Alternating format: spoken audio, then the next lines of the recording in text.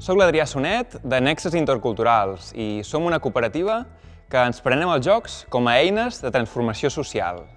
Ens dediquem a l'educació per la pau i per la justícia global, i això inclou temes de gènere, d'economia social i solidària i d'interculturalitat. Tenim diversos jocs i un d'ells és el Manipulator. És un joc de cartes que permet treballar i aprendre sobre fake news i desinformació. Aquesta desinformació pot ser des de bulos, desinformacions sobre migració, sobre gènere o, per exemple, sobre el coronavirus, un tema d'actualitat. També tenim un altre joc que es diu Amal Tikva, i és un joc de taula, però nosaltres preferim dir-li de terra, perquè acaba sent un tauler de 2 per 2 metres.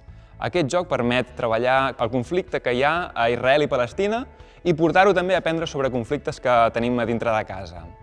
Un altre joc és el Posem-nos les ulleres, que és un joc de cartes per aprendre sobre privilegis i discriminacions.